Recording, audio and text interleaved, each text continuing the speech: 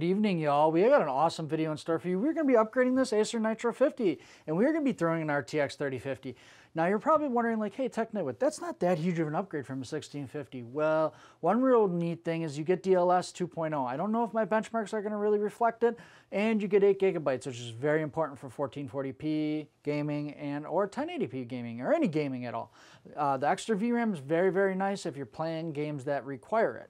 So other than that, guys, that's what's in store for this upgrade. You don't need any special adapter cables. You are going to need a Phillips. Go ahead and take your side panel off like this and go ahead and unplug all your wires. And that's where we're going to start the upgrade from. All right, guys, after you get your side panel off and everything, a couple things I want to go over. So with this card currently in here, if we take a look around in the rear, we see that we only have 2 ports here, which this means you can only support 2 monitors, and one's a DVI port. And DVI will support 1440p, but the most common thing now is going to be HDMI or DisplayPort. And if you're going to be doing some awesome gaming, a lot of people are going to have multi-monitors or might hook up a TV and 2 monitors, you know, so you can watch TV off your PC. Well, with this card, you're kind of limited. You're a TV and a monitor.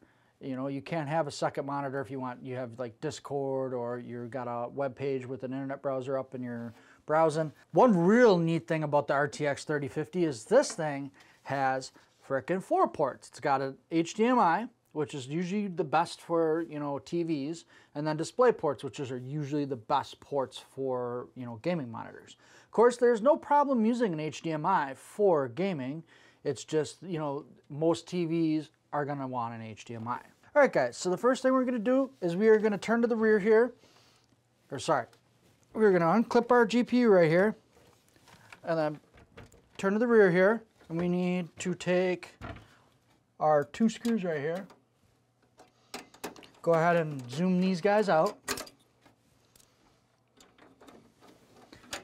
And if you do, for some reason, happen to lose one of these screws, these are just normal PC screws. You can order them off of Amazon or get a kit. Everything you see me using in this video, I will have linked down in the description down below. I'll probably also have some upgraded cards past the RTX 3050, so if you're wondering if that'll work, they all will work that I have listed down below. But if you get past the 3060, or no, I think the 3060 actually requires dual 8 pins. If any of the cards that I have linked in there require the dual 8 pin, you're going to need the adapter I also have linked in there. So go ahead and open your door. And one thing you want to be careful about is we don't want to hurt our 1650. It's still a good graphics card.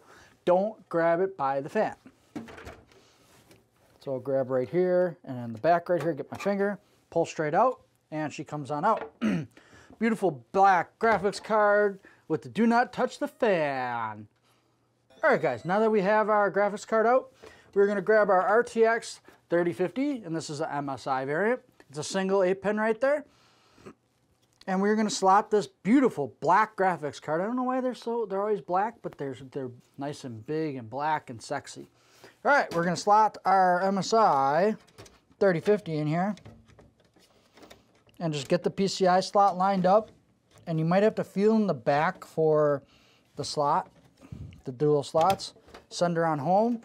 Close your door because you're not born in a barn. And put your 2 screws back. I always secure the graphics card before I try plugging stuff in because you don't want to wiggle and jiggle around with the PCI slot. It's doubtful that you'll break anything, but, you know, we are 200-pound gorillas and we do break stuff. Secure the card before you do your power cable. All right, so now we got our card secured. You don't have to Superman it down. So if we look here on our 500-watt power supply, which if you don't have the 500-watt power supply, you can comment down below. I'm actually wondering because I was looking at these and I didn't see a lot of them that had other power supplies, and I'd really like to know. I did do a bunch of research on this thing, but the model number changes and they do some goofy stuff. And, well, if the model number changes on this guy, the case changes, so it's not technically the same PC. They are in the Nitro family, so I'm just asking my viewers if you could help me out. Is there any other Acers that are out there in the Nitro family that have a smaller power supply than a 500 watt? Because if that is the case, we are going to have to do a power supply upgrade video for you guys. But anyways, we're going to grab our 6 pin, and there's a +2 right here, and you want to slot this guy right next to it. And then the tabby on this guy goes up, and actually I'm on the wrong side here. So you want to put this together with that. Tab is going to go towards the sky. wiggle and jiggle around home. And then you might have to kind of bend the cables up a little bit. Hold your graphics card when you do this if you really got a torque on it, because of course your side panel still has to go on. Anyways, guys, I am going to get everything plugged back in, get her booted up to do a comparison from the GTX 1650 to our RTX 3050. One's a 6 GB card and the one's an 8 GB card. So let's see how they match up. All right, guys, we just got done rocking some awesome benchmarks, and let's jump over to the on-screen really quick. So on the left, you're going to see the GTX 1650. We scored 3,596, and on the right, you're going to see the RTX 3050. We scored 6,323. That's almost double the score. I'm going to have to say DLSS 2.0 really kicked in here. This is a DirectX 12 benchmark. Of course, the DirectX 11 benchmark could probably be a little bit comparable, but of course you do have that extra VRAM on the 3050. All right, let's go to the first graphics test, and we scored 21.46 versus 40.57 on our RTX 3050.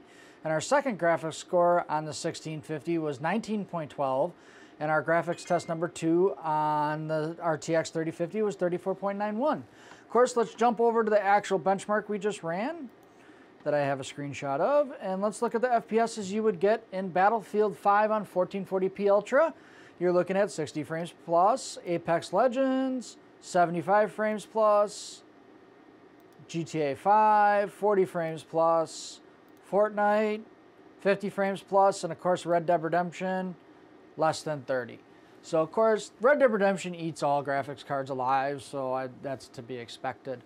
But anyways, guys, this is going to be a budget mid-road upgrade. Other than looking at like an RTX 3060 or 3060 Ti, which will work in here, I'm going to have to give this a thumb up and a half. Like, at first the RTX 3050, I really didn't like it.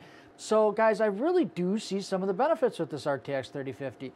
8 GB of VRAM, 4 monitor ports. I mean, what's not to love about this card? And it's cheap. So if you want an upgrade and you don't want to break the bank, this is where it's at. Of course, if you do spend a little bit more, you get that 3060 and it's going to really show. Maybe I will do an RTX 3050 versus a 3060 and a 3060 Ti to see where it lands. But of course, you're going to have to comment. And if I get enough comments about this, I will definitely do it. Everything you see me use in this video today, other than this PC, will be linked down in the description down below. If you really want to help the channel out, go ahead, order from there. It helps me out. Other than that, guys, I hope you like, comment, and subscribe, and I am out, y'all.